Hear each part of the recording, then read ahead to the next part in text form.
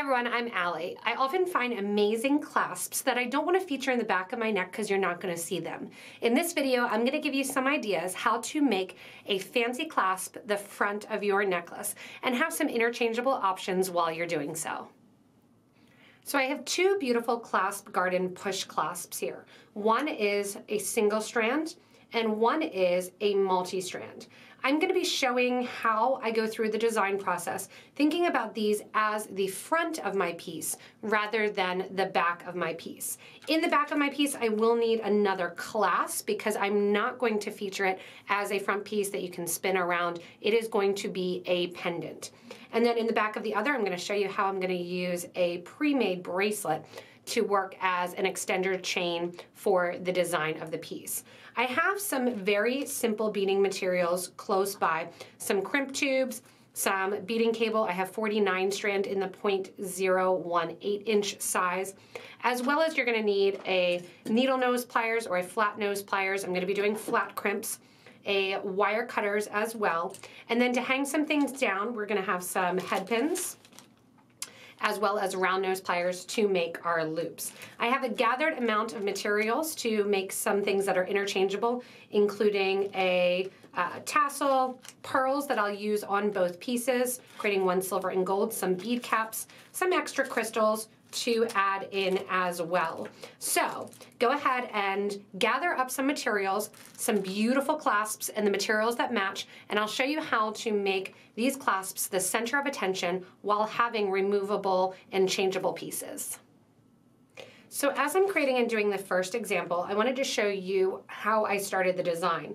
I took a piece of my beading cable and I attached it with a single flat crimp, putting on the crimp bead, putting the wire back through the crimp bead, attaching right to this chain.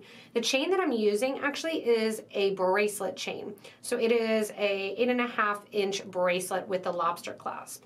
When I get down to the bottom or the front of my piece, there's a couple different ways to do this. I'm making a longer piece, more of an opera length, so I want that bead to kind of sit down. If you want to go straight across and you want that bead to sit straight across on the necklace, maybe for something a little bit shorter, you can string straight through the loop on the side of the clasp. We're not stringing through the tongue. We're going to take that out because that is optional to put on or off for your necklace to get different looks. So you can string straight across. Instead, what I'm going to do is at the bottom of my wire, I'm going to use 2 seed beads in a row. Right now, I'm just using one 11/0 seed bead in the Duracoat Galvanized Gold, along with some 3mm crystal AB rounds, and just doing literally every other seed bead, crystal seed bead. Down towards the front here, I'm going to do 2 seed beads onto my wire. Then I'm going to put on one of my crystals. I'm going to put on my clasp to make it hang the way that I want it to. And then I'm going to take my wire back up through that same crystal. So I'm going to take the thread, or take the wire rather, back up through. And hopefully these designs inspire you and give you a couple ideas for maybe using some things for gifts that you have in your stash. So if it does and you have some ideas, go ahead and post them in the comments below. So see how this now sits in a drop version rather than straight across. From here, I'm going to repeat that same design idea. So I'm going to pick up 2 seed beads, crystal, and then go back to my one-on-one. When I get to the side here, I'm going to make a loop for the lobster to attach, and then I'll show you how this can be used as an extender chain to make it smaller or shorter and why I chose this ending. When I get to the other side of my necklace here, and I know it's hard to see because they're crystal, I'm ending with my crystal just like I did on the other side. And because I have a loop here, I'm going to take my crimp tube. I'm going to let it drop down next to my end. I'm going to grab a wire guard. You can just use the wire itself. You don't have to use the wire guard if you don't have it. You can use a little seed bead loop, but I'm trying to keep this pretty narrow, and I'll show you why. You can also use a soldered ring if you have that as well. So I'm using the wire guard going down the wire guard just to get kind of that finished end, going through my crimp tube, taking that crimp tube back through a couple beads, or the wire back through a couple beads in addition to the crimp tube, and then pulling that wire out. And you can see I cut myself way too much wire. So pushing the beads down. I want to keep my crimp tube down, and I'm going to pull my wire into that wire guard. Just give it a little pinch there at the end and pull the wire.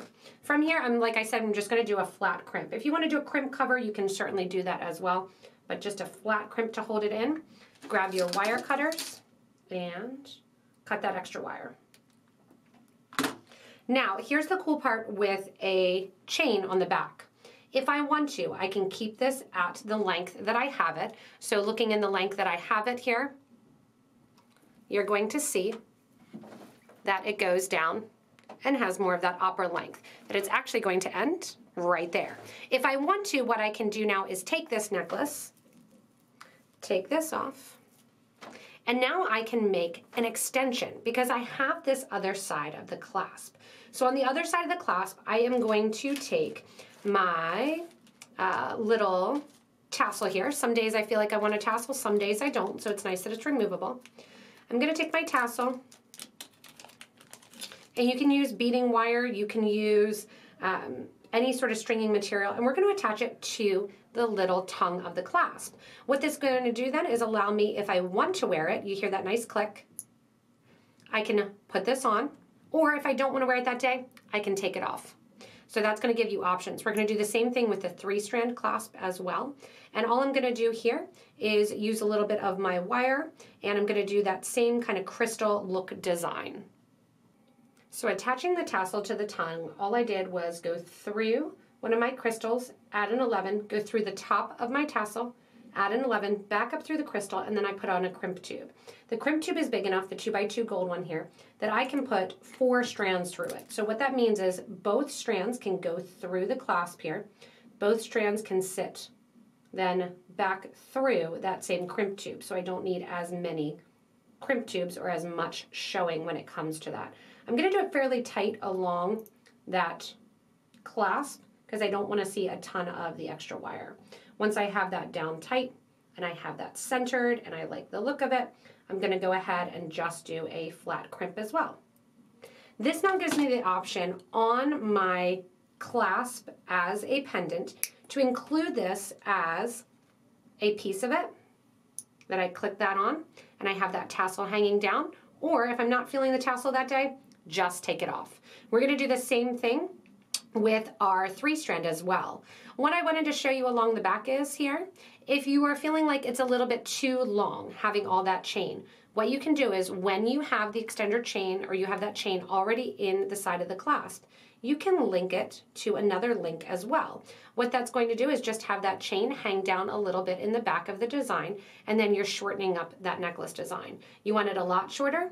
Once again, just take that piece of chain out, attach to the beginning of the chain, and then again you have that just hanging down the back, which if you want to, you can put a little hanging there, a little charm there. That way it hangs down the back of the dress if you have it exposed on a dress. So this gives you the option to make it shorter or longer depending on if you want to hook into a different place on the bracelet after already attaching to that clasp. So a fun little idea for design 1.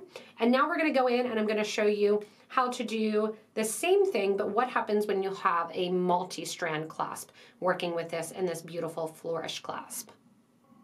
So as I'm finishing up my design here, and you can see I did a really simple pattern on this beautiful clasp as well, just having another clasp guard and clasp in the back, doing a pearl with my gunmetal pretty little bead cap. So these are super tiny. They are 4mm bead cap, and I like how they give just that vintage look that the clasp really offers in that silver beautifulness, and then some ovals. And just using those same crystals like we did in the gold with the bead caps around the 6mm pearl. So this can be my necklace. I attached right to the outer loops of the necklace. Now there's a third loop in there because it's a 3-strand. Some people will go ahead and take a wire cutter, cut that third loop off if you're not making it. You can take a round nose pliers or a needle nose, bend it back. I'm just gonna let it because by the time I see that filigree along the front, I don't notice it when I'm looking at it. And then years later, if I decide, oh, I wanna cut this necklace apart, I wanna make it something else, those loops are still there.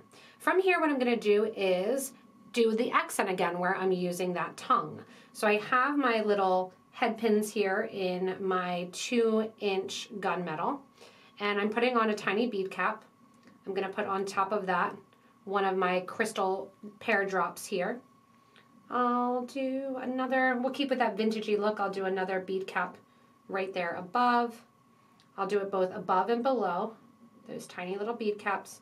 Putting a pearl on to pull that pearl design.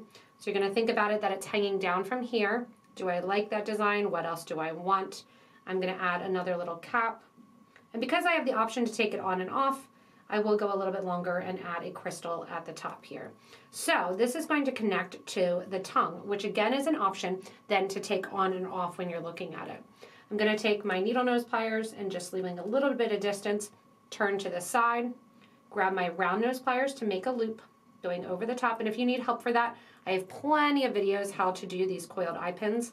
Once I have that loop, I'm going to go into the middle loop of my bottom portion of my clasp here and just put that through, and then if you need to, you can sometimes bend it open a little bit and get that link in there into that setting.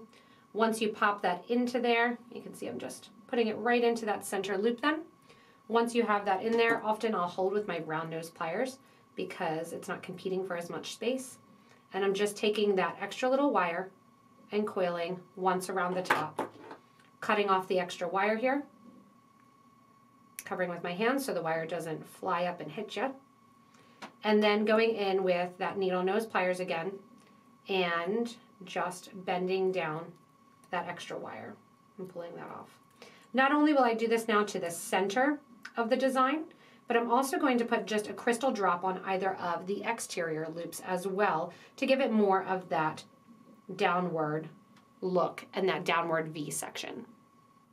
Once you finish the design elements of using that clasp as a top, you can see how cool they look to either keep that element on as the drop or take that clasp that you used in the front and actually take that little tongue out and have the option to have that be replaceable.